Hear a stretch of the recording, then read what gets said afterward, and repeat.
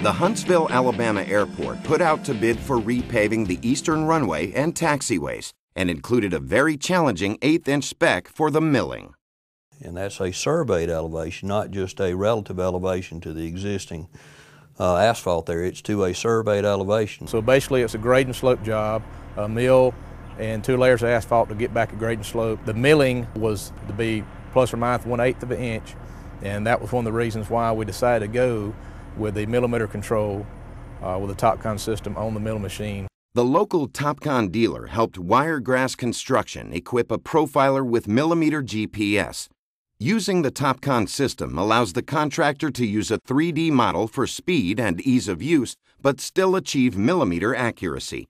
The airport here has basically told us that it's the best control they've seen so far, and they were very, very pleased with how close within the 1/8 inch that we are.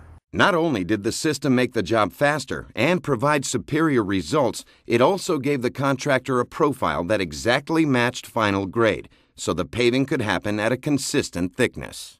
You could spend a lot of time drilling in pins or hubs or whatever you're setting, pulling strings and setting grades, and basically that just took all this out. It knows where it is, it knows which line it's on and where it's cutting, and it's adjusting the whole milling head up and down on each side as it goes. That's what we're doing when we're milling the taxiways, because the taxiway slopes are changing. Or the next job we'll do, we'll probably be able to start off right from the get-go, have no delays, go out there in the very first day, be very confident of what we got coming out of the back of the milling machine or back of the paper is exactly correct.